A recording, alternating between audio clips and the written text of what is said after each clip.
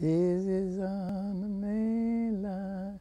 Tell him what you want. Oh, call him The more up that was and lost or tell him taken from what Louisiana's you poor, want. the harder they Oh, yeah, clutched be what a fed their secret hopes. you wanna be. So many of the people who lived on the earth had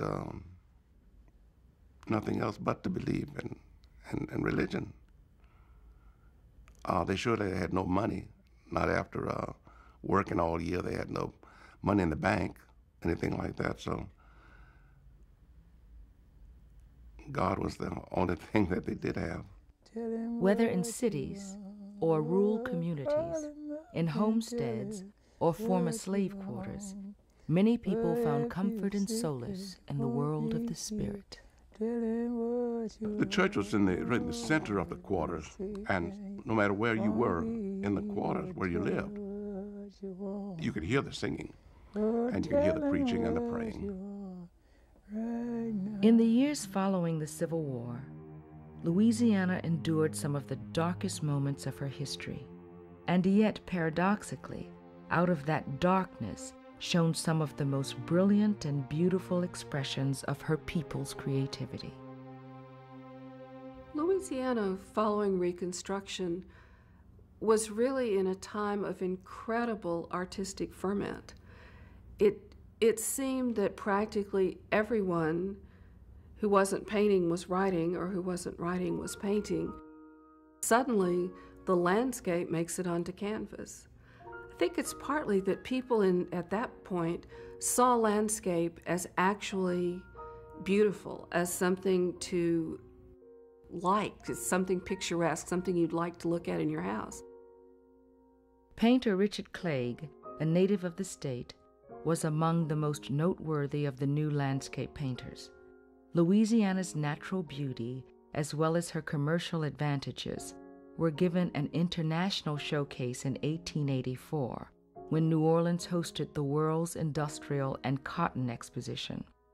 Although it failed to turn a profit, the fair proved to be a spectacular cultural triumph, exposing local writers and artists to a national audience.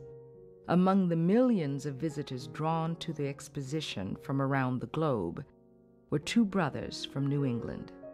Ellsworth and William Woodward both looked at New Orleans, at Louisiana, at the Gulf Coast, at their larger environment, with very new eyes. And they started to see beauty in things that really were not widely painted before. The Woodward brothers moved here and founded the Newcomb School of Art, an important mainstay of the arts and crafts movement. Today, Newcomb pottery is prized throughout the world for its beauty and craftsmanship. The most famous artist working in New Orleans during this period came to spend time with his Creole cousins.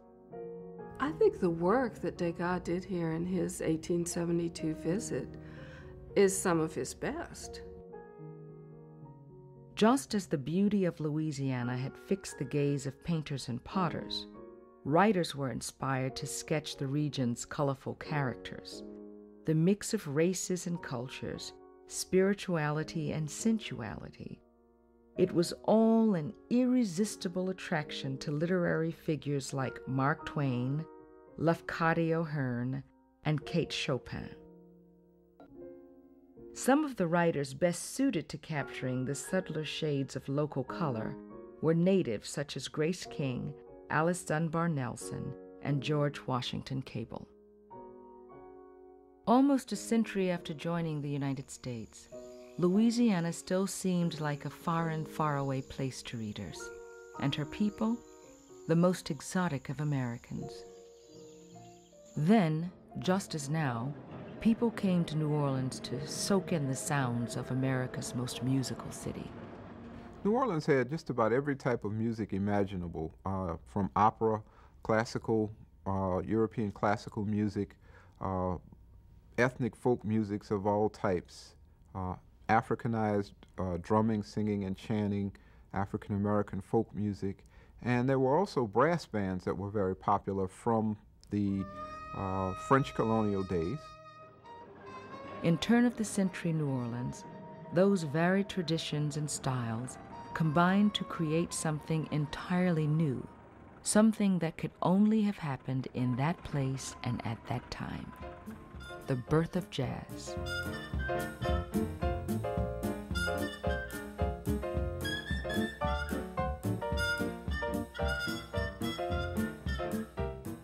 New Orleans had such a fertile climate for the development of jazz. It historically had the right combination of spirit, a history of celebration, and obsession with dancing, and a blend or combination of all different types of music. Careless of the laws and conventions of the times, jazz transcended the disparities of race and culture by merging those differences into something that was neither wholly black nor white, European nor African.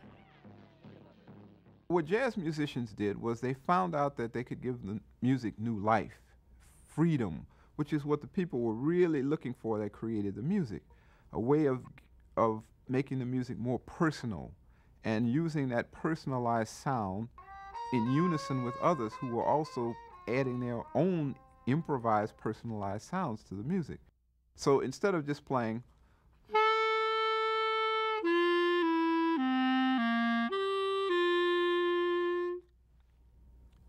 the music was loosened up and could be done like this.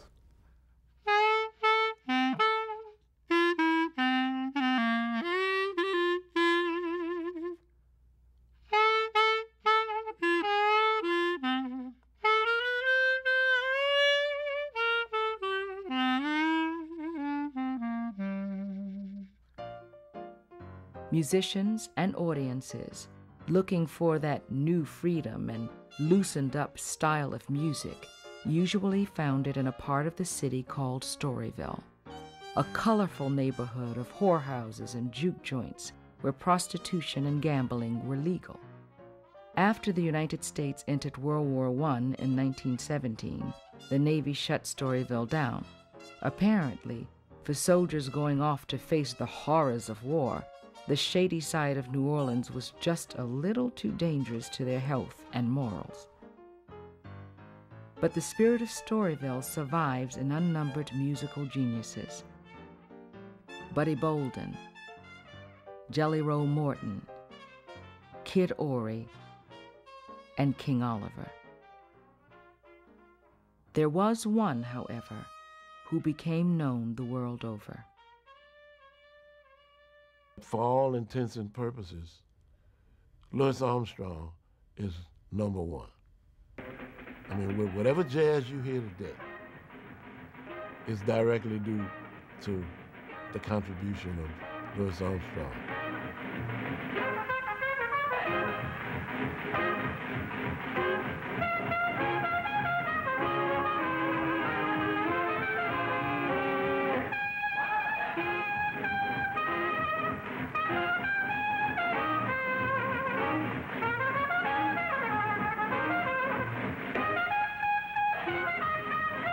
The most distinctly American art form, jazz brought together and blended all that was best about the different peoples of Louisiana, and at a time when they were otherwise most divided.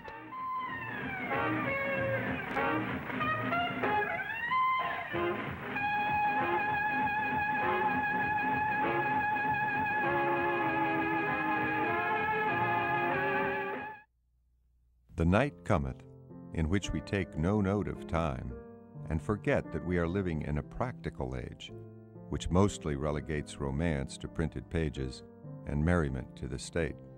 And the glorious night is approaching, this quaint old-time night, star-jeweled, fantastically robed, and the blue river is bearing us fleets of white boats thronged with strangers, who will dance the dance of the carnival until blue day puts out at once the trembling tapers of the stars and lights of the great ball.